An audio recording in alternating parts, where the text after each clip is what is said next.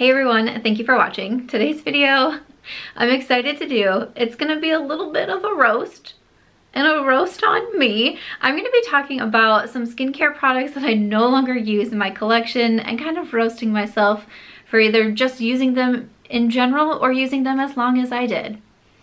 That is what today's video is going to be about. I'm kind of looking forward to this video because I think it's just gonna be kind of humorous and chill. But before we get into the skincare products, I did want to say that there's a sponsor on today's video, and thank you so much to Luisa for sponsoring today. I have worked with them in the past. They are a jewelry company and I am wearing all of their jewelry right now. So I'm gonna jump into that first and then the roast. The roast is on. Another thank you to Luisa for sponsoring the first portion of today's video. I've been working with them for quite some time. You've seen me mention them in past videos, and not only do I just think that they are a great brand to work with, but I love their jewelry pieces. You see me wear them so many times, from earrings to necklaces to these rings. These are my declutter rings. You see them in all of my declutter videos. They just have some great quality pieces. I really love what their brand stands for with ethics and sustainability, and I just highly recommend their jewelry if you are looking for something, if you're looking for something for you or gifting to someone else, or you want to let someone else know that you would like a gift. That's fine too. To show you the 3 new products that I have on, so let's start with my earrings because I think that these are so much fun. These are called the Dobby earrings or the Dobby earrings. These are actually in collaboration with Michelle Choi. These are 14 karat gold earrings with gorgeous pale green adventurin gemstones, and they do have a little hoop and then the gemstone hangs down, and I loved the green in them. It was like a little bit of more adventurous pieces for me. A lot of times I'm into smaller, like more dainty pieces is usually what I say for my jewelry preferences, and just a lot of either like gold or silver, especially for my earrings. I don't do a lot of gemstones or colors, but I felt like I could not pass these ones up. Necklace I definitely feel like is a statement piece. This is called the Atom Bold necklace. So it's a little bit more almost choker style. I liked this, but also I just felt like with the gold and how kind of larger these squares are in here, like it just is more of a statement piece. You know, I see some like really cool outfits being put together with like all black outfits or things like that, and then they just have on like statement gold jewelry, kind of thicker jewelry, and I'm like, that's a vibe and I want to be in that vibe. Then finally for the bracelet, it is very similar to the necklace, and this is called the Nana bracelet. So again, very similar, just kind of more of that bold piece. I feel like if I'm wearing one or the other, I'm going to be wanting to wear both the bracelet and the necklace because I just feel like they're their own vibe together, if you will. But again, just another, I feel like it's another statement piece, yet at the same time, like it's not too much, like especially for bracelets. Again, I like things that are a little bit smaller, a little bit daintier, like look good if I was like wearing a watch also, and I feel like this piece would do it. So those are my 3 new pieces from Luisa. They are running a sale now on their website for 15% off, so I will have a link in the description box for that. My link is not an affiliate link, but of course it always helps a brand to know where the traffic is coming from. So if you go through my link, I definitely would appreciate it so much. But again, you can get 15% off on the Luisa website for you, gifts for you, to let someone else know you want to gift, whatever it is that you want to do. But thank you so much to Luisa for continuing to partner with me. It really means a lot. Thank you guys so much for giving me these opportunities. And now let the roast begin. So if it's not obvious, I do have a hair piece in today. I have some extensions in. I don't know if any of you thought it was obvious, but I just really wanted to, okay? Like I just wanted it to happen. So here we are. So the first product that I want to talk about, so again, some of these are like, why did I use this? Why did I buy it? Why did I keep using it? All that sort of thing. This one, I feel like I was peer pressured by the entire internet, the entire skincare everybody, to try this brand and love this brand. So I bought this product, and then when I realized I didn't like it and I didn't think it was meshing with my skin, I kept using it because I was like, everyone's gonna hate me when I say that I don't like this product. But it's from Cerave. Everyone loves this brand and talks about it and hypes it up, and it like sells out in stores. And I got the foaming facial cleanser for normal to oily skin. I have more like combo oily skin. It's supposed to cleanse and remove oil without disrupting the protective skin barrier. It's good for oil control. I thought perfect, like I'm gonna get this. And you know what is so funny? I had only seen positive things about this. I saw people buying it. I saw people using it. I saw people recommending it. I saw it in recommendations for oily skin. I'm like, okay, I buy it. I put it in a TikTok that I buy it from like Target or something like that. Like did a Target haul, I bought this. I had multiple comments on that video from people saying, oh, I bought that same cleanser and I didn't like it. It broke me out. It gave me white bumps. It didn't work out for me. I ended up throwing it away. And I'm like, excuse me, miss? Excuse me? So why is the rest of the internet telling me to buy this? I was like, I immediately just had a bad feeling. I was like, great. Here we go. And it's not like it was, you know, bad to use, but after a few times using it, I started to notice white bumps on my face. And then the more that I continued to use it, I just kept getting more white bumps on my face. So I ceased using it and those went away. So there was my experience with that. It says it has 3 essential ceramides with niacinamide and hyaluronic acid. I don't really know what happened here, but this one did not work out for me. And yeah. It doesn't make me want to try Cerave again just because there's certain skincare brands that I just enjoy or certain products that I enjoy so much. But then when it's like everyone's saying, you need to get this, and then I succumb, and then I'm like, oh man. But you know, some other cleansers that I like, I've been very loyal to Dermalogica, their special cleansing gel for such a long time. I use that so often. Recently, I've been trying the one from Crave. They're like, is it like matcha and kale cleanser? I just got that one, but I've been using it every morning for maybe the past like 9 days now, and I've been really enjoying that one. So there's some good cleansers out there, but not this one from Cerave. Another product that I used so much of this, when you see this, I'm like, oh my gosh, this is a true roast on Samantha March. This is from Fourth Ray Beauty, which is ColourPop's skincare brand. And this is their Waterfall Gentle Tonic. I used more than half of this and my skin kept reacting to it, and I was like, it's fine, I'm just gonna keep using it because I bought it. I bought this. I do get some PR from Fourth Ray Beauty, but everyone started talking about this. I hadn't received it. I bought it myself. I think it was only around like $7, so it wasn't too much money. But everyone was raving about this. This was the first like true hyaluronic acid serum that I started using. You guys remember when all of a sudden hyaluronic acid was being talked about everywhere and it was going into every skincare product and even like makeup products, and you're like, what's going on here? And this also is what made me very angry with marketing for hyaluronic acid, because it seemed that every brand that was coming out with a serum or a moisturizer or anything that had to do with hyaluronic acid, no one was actually talking about how to apply and use this ingredient. Hyaluronic acid is best used with a damp face, with moisture already on your skin.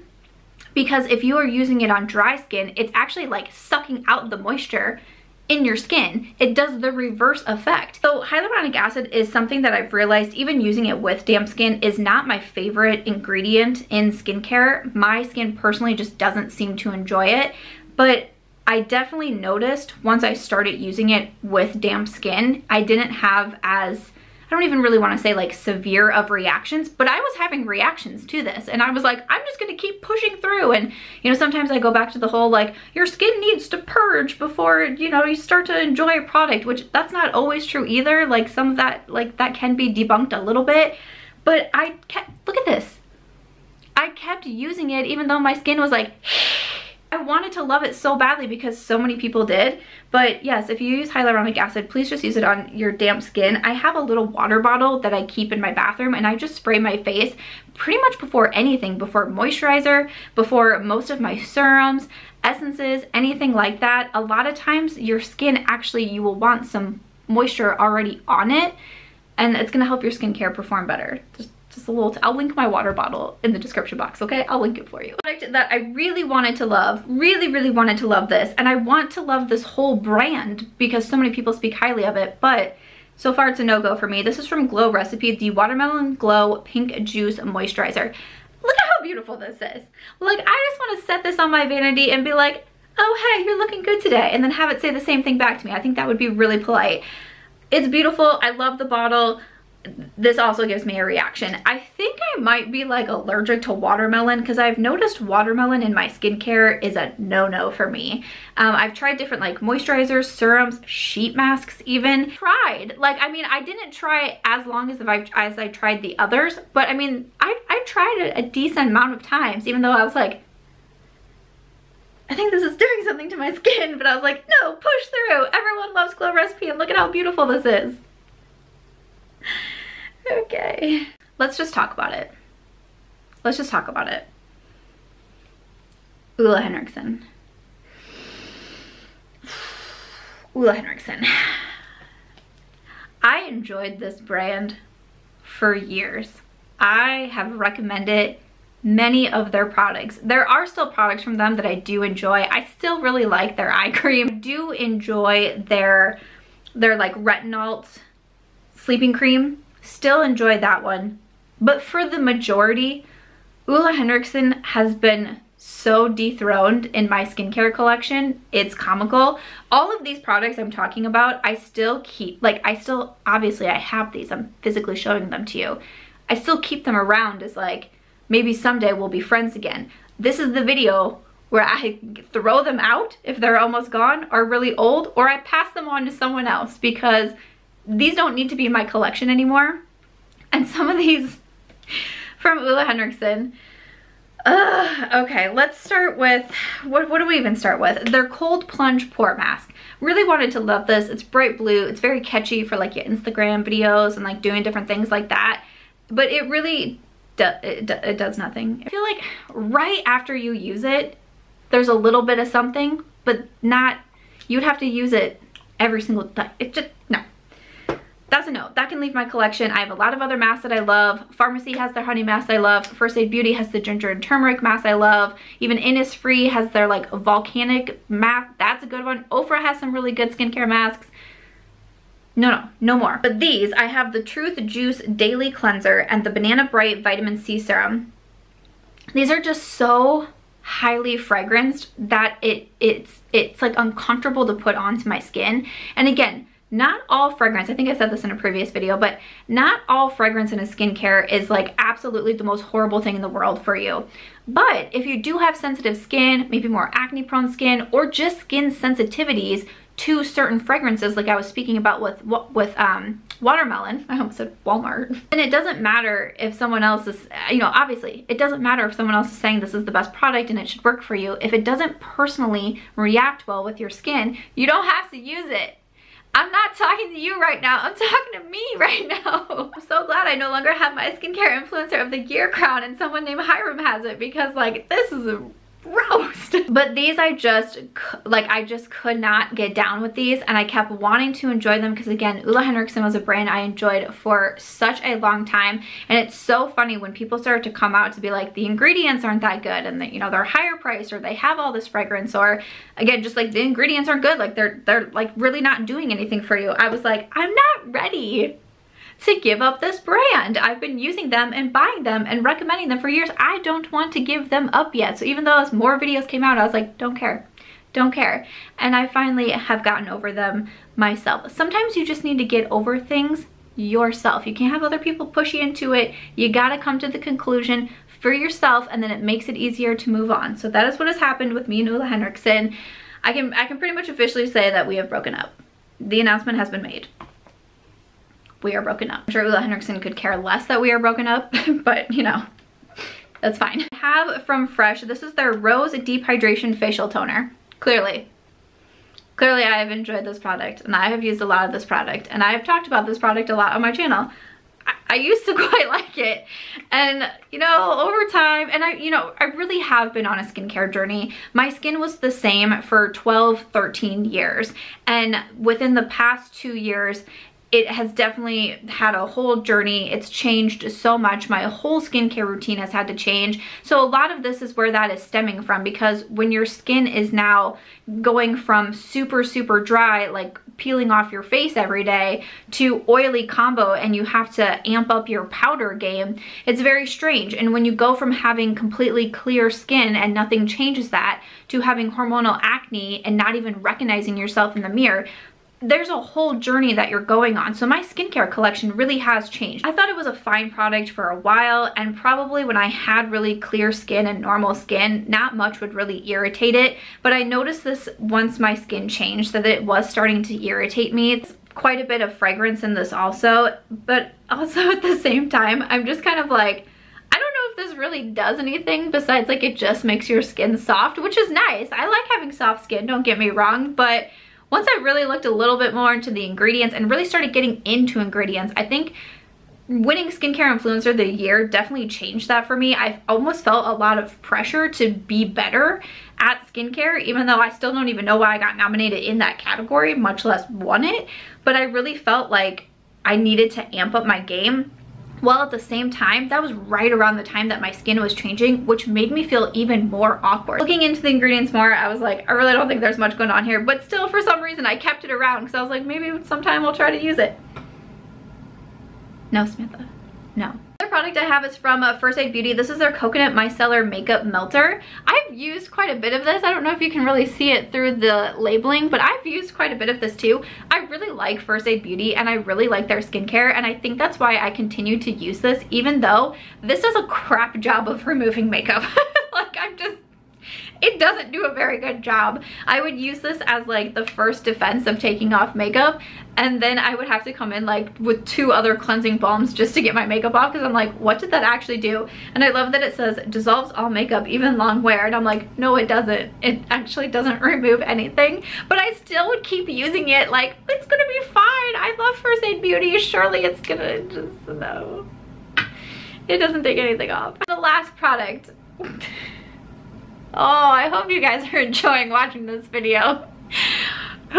This is from Boscia. This is their Detoxifying Black Cleanser. This is almost gone. This, once again, is more than halfway gone. And this is a cleanser that is so sticky. Like, when you pump it out and you're like putting it between your fingers, it's like, ugh, sticky. And it is not cute. And even when you put it on your face, like, it's hard to like blend in because it's just such like a thick sticky cleanser. I don't even know what else to say. I hated the mask in this line, the like detoxifying black, I think it was a peel mask. Oh, I only used that one time and I said, you better get up out of here, because that was like one of the worst experiences ever. But this cleanser, I was like, I feel like it's doing a good job of really like cleaning out my pores, and it's really making my face so clean. No, why? Why? Again, there's so many other nice cleansers, and cleansers with maybe a little bit of exfoliation to them to kind of help the process along, like the Tatcha with the rice powder, and also just their new rice cleanser. Those are really nice, but no. And still, I've kept it in my collection. Like, maybe sometime I'll go back to it if I really feel like I need a deep clean. No, no, you will not. You are getting rid of all of these products, Samantha. Thank you so much. I'm telling this to editing Samantha that if she hasn't removed these products yet from her house, that she needs to do it right now. Okay, that is it for today's video. That is it for my skincare roast, and that is it for skincare products that I am no longer using in my collection. I really hope that you enjoyed this video. It was kind of different. It's kind of like, I don't know, a dethroned, a declutter, a roast, all in one. I hope that you liked it. If you'd like to see more videos like this, or with makeup products, brands, palettes, foundations, I don't know, let me know. Other than that though, that is it. A big thank you again to Ana Luisa for sponsoring this video. Please make sure to check them out. I will have their link in my description box, and remember that they have 15% off now on the website. I hope you enjoyed seeing the new pieces. I hope this video brought you some joy. If it did, make sure to give it a thumbs up. I hope you also consider subscribing before you go, and I'll see you in my next video. Bye.